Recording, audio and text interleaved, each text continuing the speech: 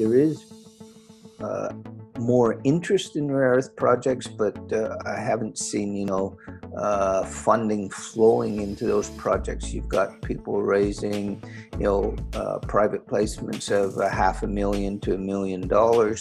That keeps the lights on, but it doesn't get a project moving forward.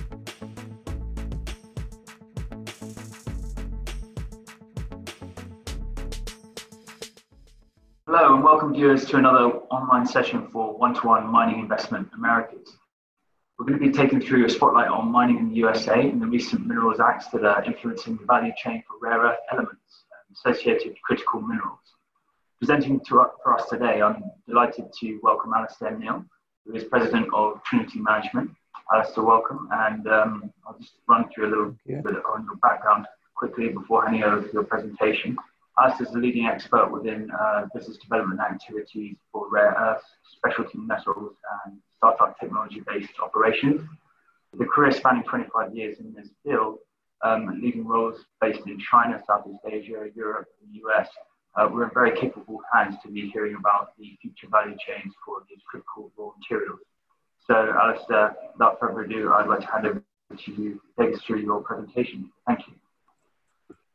Thank you, Adam, for those kind words, and pleasure to be with you, and hope this goes well. I will start the presentation.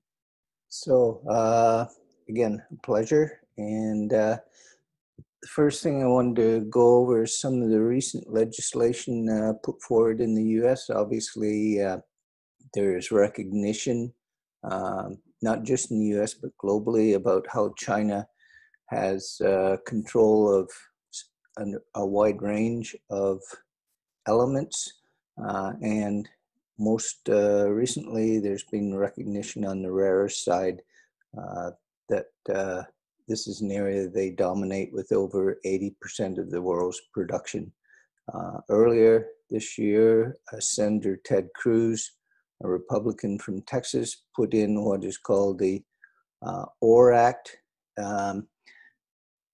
It has certain limitations from what I've seen. It targets rare earths, including scandium, but also cobalt, graphite, and manganese. And these are battery materials as well as the rare earths for electronics and magnets.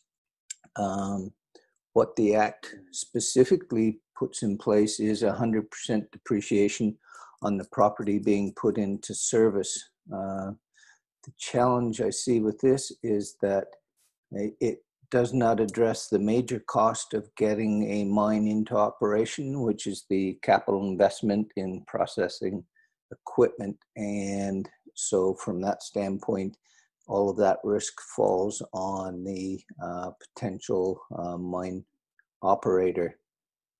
The other thing it does do is give tax deductions, 200%, to people or companies who buy materials from USA deposits. Again, the challenge with this is all the risk falls back on the mine producer, so there's no risk to the buyer other than a tax incentive, which would make US materials cost competitive. But again, if anything happens, they could revert back to alternative sources of supply, particularly China.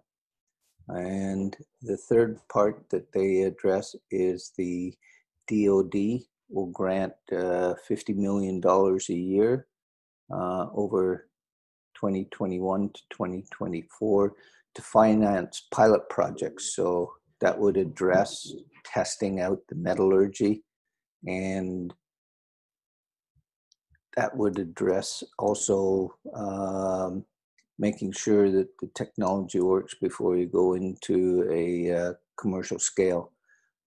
One maximum grant would be $10 million. The interesting part is that it does target 30% of these grants to recycling, which includes mining waste, tailings, acid mine drainage. And so from that standpoint, it is interesting. But what it doesn't address is there is a list of 35 critical materials in the government list, and this does not address recycling of some of the other materials, such as gallium or whatever, that might be critical. The other thing it does not address is the downstream side of the supply chain. It's one thing to dig it out of the ground and generate a concentrate, but then you have to process the material. In the case of rare earths, the biggest market is rare earth magnets, neodymium iron boron being the key one, which goes into electric vehicles, wind turbines, MRIs, and a host of electronic equipment. And that part of the supply chain has disappeared from the US over the last 2 decades. And so there is a gaping hole that is not looked at by this legislation. The next legislation is called the Critical Mineral Exploration and Innovation Act. It was sponsored by a Republican from Florida, Michael Waltz. Main focus is to promote domestic exploration, research, development, and processing of critical materials. It recognizes that the USA imports 100% of 14 of the 35 critical materials. The issue I have with this legislation is that it mainly is asking for reports, which can take from 45 days to over 2 years from various departments, including agriculture and the resource sector. There's nothing really there of concrete steps other than an acknowledgement that they need to reduce the timing for permitting review process. So it says that this process may take no more than 30 months. And in addition, no later than 4 years after the act is passed into law, the secretary shall complete a comprehensive national resource assessment. So this is something that the impact may not be seen until 2025.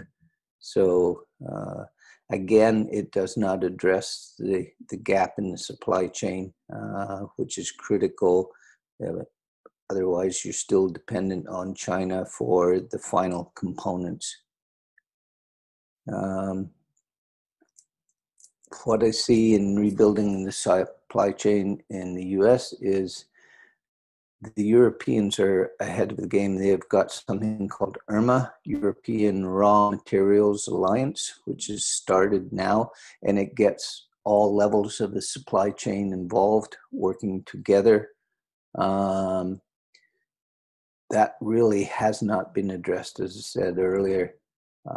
What the government needs to do is put support in place for downstream projects, particularly the rare earth magnet side, which is the largest and fastest growing sector of rare earths, particularly for electric vehicles. And, what do they do to bridge the gap on costs versus Chinese production? Because if you look at Baotou, Bionoble mine in northern China, Inner Mongolia, it really is an iron ore mine, not a rare earth mine. So 80% of the production is actually iron ore, which goes to a local steel mill, and the rare earths basically come along for the ride. So a standalone rare earth project, obviously on an economic basis would be much more difficult from a cost structure standpoint. And to get some of these mines up and running, if you look at NIACorp, which is looking at a scandium niobium project. Their investment is $1 billion plus to get operational. If you look at rare earth projects in Australia, you have Alkane and Arafura, which are talking in neighborhood of 600 million US dollars to become operational. So there is that financial hurdle, in particularly in these trying times in the equity markets. There are downstream assets in the US that can make metal and alloy, and USA Rare Earths has just bought the mothballed assets from Hitachi that can produce magnets. What state those are in is hard to say, but the real issue that faces the US is rebuilding the manufacturing that produces the final components, such as hard disk drives or assemblies that go to the Department of Defense. So that is a major challenge that would have to be addressed going forward. This is a chart that I got from USGS, which shows how China has grown. And if you look at the green line at the top, which is rare earths, this goes to 2010, does not go far enough to show the impact of Lynas, the Australian producer, coming on board. But it does show that in all of these critical materials, they have taken a very proactive stance. One that is growing is a small blue line there, which is gallium. The Chinese now account for 96% of the world's production of that element, which is critical for electronic chip manufacturing. So the Chinese have had a very proactive strategy. The rare strategy is developed over 20 plus years. They used to export concentrate to Japan and France in the mid-90s, and then it became illegal to ship concentrate out. They would only allow finished oxides or carbonates to be shipped. And then as a result, the Japanese and Europeans started moving some of their production inside China to get security of supply. And that is now why they're in such a dominant position in the marketplace in rare earths, because it's one thing to get the stuff out of the ground, as I said earlier. It's another thing to make a saleable product. So they have strategically moved in that direction over 2 decades. Unfortunately, in the West, public companies in particular, are measured on a quarterly basis. China has 5, 10, 20-year plans, and obviously is driven by a centralized government support. Future for USA projects. Government needs to have more input from downstream producers in reading the 2 bills that talked about at the beginning of this chat. It's evident that they were written with little expert input. For example, the Ted Cruz Act talks about promethium as a rare earth, which it is, but in nature, has a very, very short life, and you'll never find a rare earth deposit with any promethium in it. It's actually physically produced by bombarding uranium.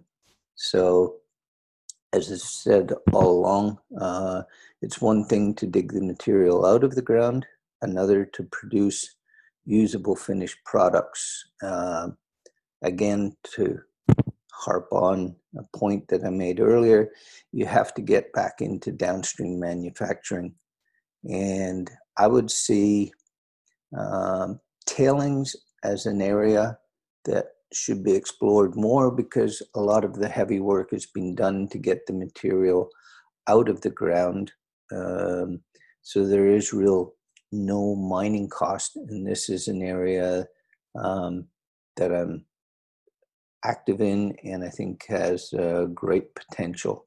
And recycling is also something that will come.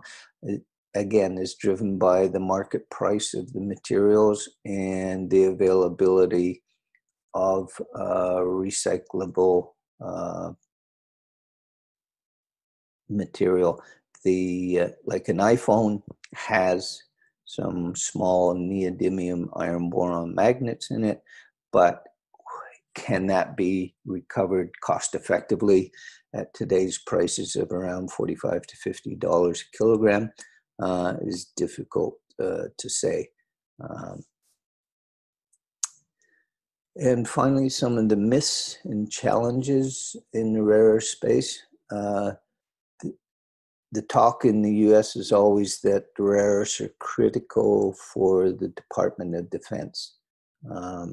However, the DoD doesn't really buy rare earths by itself. The DLA does stockpile a limited number of rare earth elements, including europium, but really what the DoD buys are components and assemblies, most of which are produced inside China or other parts of Asia. So again, it comes back to rebuilding the downstream part. The challenge is the DoD doesn't buy enough by itself to support a cost-effective, large-scale production. So you have to also get involved in supplying to motor manufacturers downstream, not just the DoD. And, there's a lot of talk about China doing what it did to Japan in 2010, 2011, where it restricted the sale of rare earths to Japan after the trawler incident in the South China Sea, where a Chinese fishing boat came in contact with a Japanese Coast Guard vessel. And that put Japan into a state of panic. They don't buy huge amounts. They buy maybe $500 million a year of rare earths from China, but that had an impact on trillions of dollars of downstream products. So that was a direct impact. If you look at what the US buys from China, it buys mostly lanthanum and cerium, which Lynas likely could supply from its operation.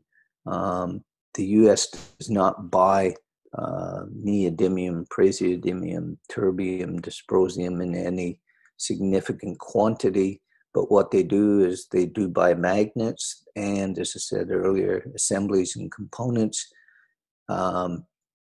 If China was going to go after the US in retaliation for what the administration has done on Huawei for 5G, they would be better to look at gallium, since they are the dominant source globally. And if they restricted or paused the sale of gallium into the US, that would trickle down to all of the chip manufacturers, including Japan.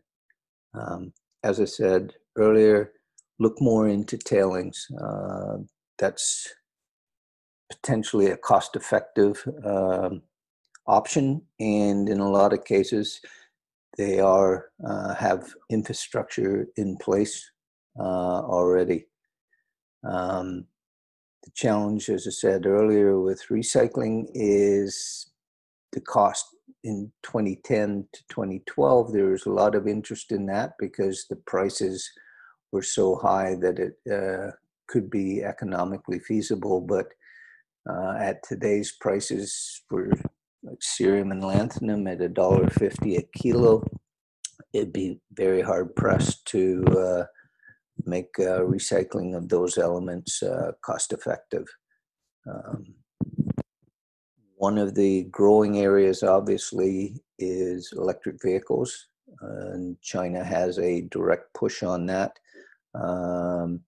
And so that will drive the demand for NdPr magnets. China is now importing material from Mountain Pass to supplement their own raw material supply. And lastly, I think, as I said, lanthanum cerium at $1.50 a kilo, because of the increased production of and demand of NdPr, you'll have excess supply of lanthanum cerium. And from South China, you now have yttrium at under $3 a kilo. There is no reason for any of these prices to move upwards in the foreseeable future. So, there would be the ability for research and development of these elements in particular going forward, because the cost could become attractive in that area. And that's basically the presentation, Adam. Are there any questions? Do you see the election coming up having any particular sway or perhaps further momentum behind these down the line? It's interesting that Republican governments have brought these policies in. Or do you think it's more of a sort of a big picture view from the US having to switch back to a mentality of being a pro-mining state rather than just a pro-oil country?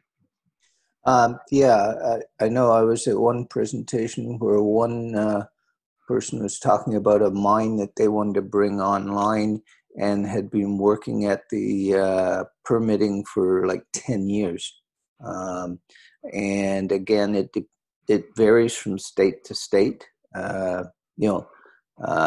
Mountain Pass is in California, which is not a mining friendly environment.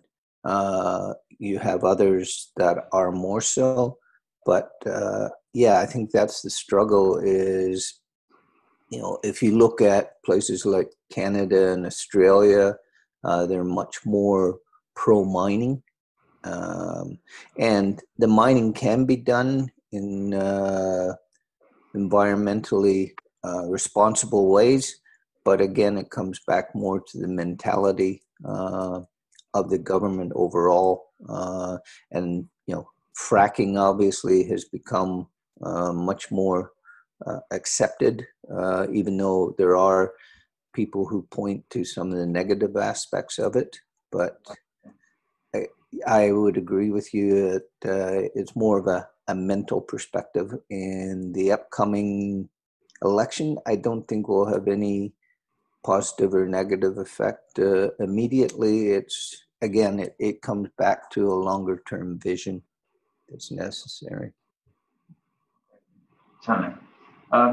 So looking at it from a sort of industry perspective then, you touched on a few of these things, but what do you think could be the real catalyst for the downstream manufacturing returning back to the US or ramping up that downstream manufacturing capability that seems to have moved over to Asia? As I say, if you look at the European model, they have various aspects. They were fortunate, like in Germany, they kept a magnet manufacturer. There is a metal alloy producer in England. If you look at exports, I was told a while back of just magnets from China, 52% of those go to Germany and Europe. 17% go to the US, which just emphasizes the lack or loss of downstream manufacturing. So how that can be supported. You know, I'm not a great fan of government involvement in business because they've proven time and time again that that's not their strength. But I think active support to be able to develop or redevelop that aspect of the supply chain would be necessary to kickstart it anyway. Yep. You see the environmental controls, certainly in Europe, but perhaps in the US as well, compared to, say, China. Do you see environmental regulations and emission standards? These are inhibitors to the development of that downstream manufacturing capacity. It obviously adds a cost. China is saying that they're working on environmental improvements, which they have to, because in the next 10 to 20 years, that's going to be a legacy. Having lived in Beijing and seen the daily air pollution counts, which are, in the area of, say, 120, 150, where in a normal city in the West could be 20 or 25. There's obviously issues in China, and that's why the electrical vehicle is likely going to gain more traction there, because it is one way to address visible pollution. There's the invisible pollution that happens from production that needs to be addressed more. And in China, you can get the government at the state level to make some sort of regulations. But what happens on a local level is totally dependent on the legislators in that area. And for example, in rare earths in southern China, some of these mines are run by the local government people because they can make more money running that than they can working for the party. So it's going to take some time to get that down through. Obviously, there are examples of people who wake up one morning on the wrong side of the bed, and things happen. But in general, it's a lengthier process in China to get those sort of standards implemented. We touched on electric vehicles there, and thinking about electric vehicle sales and popularity, but also about perhaps what this pandemic's done to general vehicle sales. Aeronautical as well, aerospace, where a number of rare earth or critical minerals are used in the engine parts there as well. And we think about the declines that might have happened to sales in those respective verticals.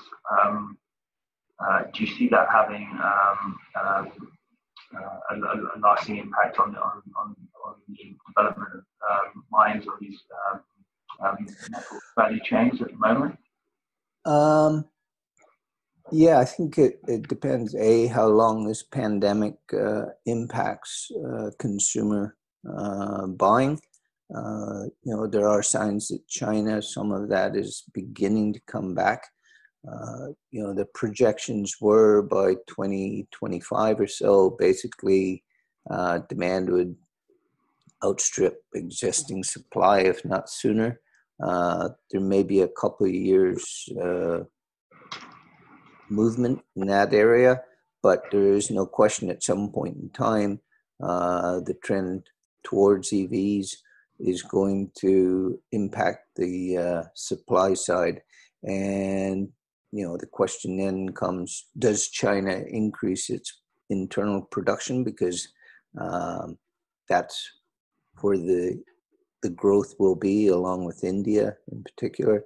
And how does that impact the supply of material outside of China? Because the preference will be to support their own industry first.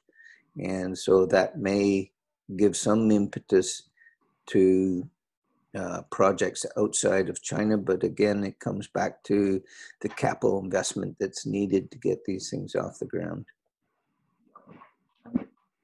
That's leading me to my next point, actually, around sort of raising capital for rare earths or any of the critical minerals, critical metals, but for projects, for mining companies at the sort of earlier stage or getting up to a development stage. Do you feel that there's going to be more capital available now with this new policy shift, and also perhaps a greater understanding or a better understanding of how important these niche metals are for in terms of global demand and in terms of industry, electric today, if you're a gold company, you can raise money in a heartbeat. But if, you would need to get back to the environment of 2010 for rare earth projects. There is more interest in rare earth projects, but I haven't seen, funding flowing into those projects. You've got people raising, private placements of $500,000 to $1 million. That keeps the lights on, but it doesn't get a project moving forward. There needs to be more appetite, obviously, from the moving forward. And again, it's a challenge because you're talking large numbers to get something going. Yeah. And do you think it's a case of more projects outside of China that need to shine or need to sort of brought to the forefront of investors' attention within the junior mining tier? And within that, are there any projects of note? You mentioned Linus earlier, and their sort of impact on the rare earths supply outside of China. Obviously there are a number of projects in Canada, US, Australia, in particular. The Europeans have at least the one deposit in Sweden to look at. There may be another one in Europe that would be a byproduct. So again, the only people that really have the money to invest in these type of projects and have done so in a number of cases are the Chinese. They've invested in Northern Minerals. Mountain Pass, 10% shareholder is Shenghe Resources.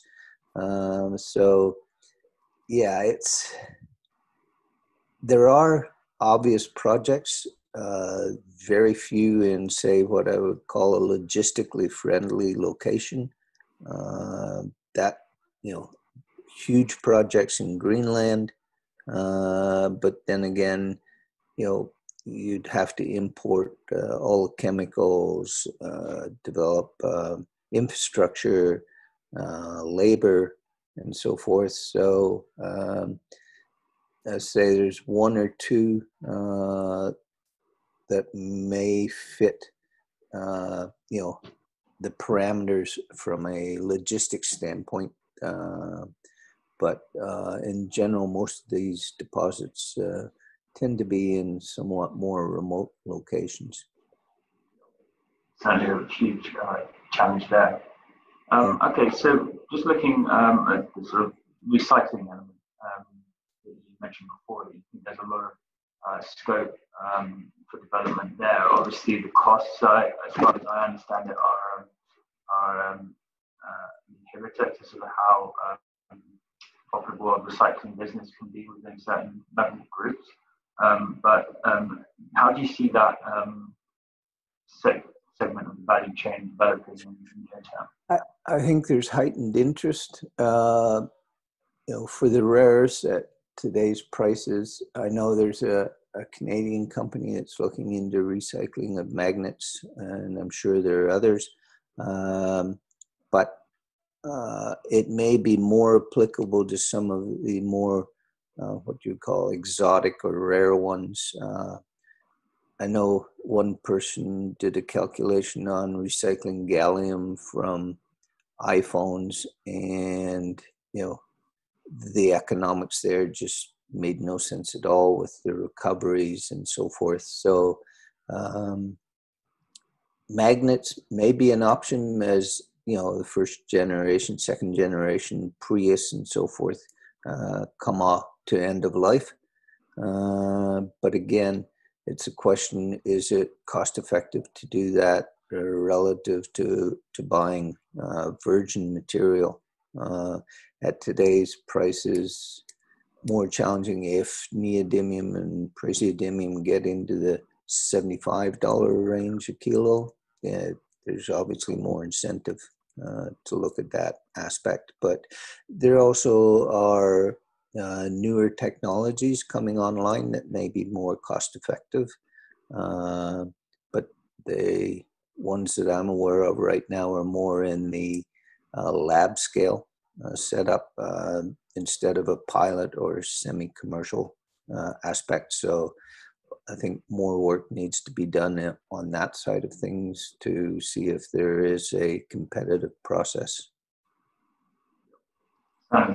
Okay, well, look, that takes us to about time. Alistair, I'd just like to say thank you very much for a very succinct and good covering of those two acts and actually how the value chain is evolving from here on. So thanks, Alistair.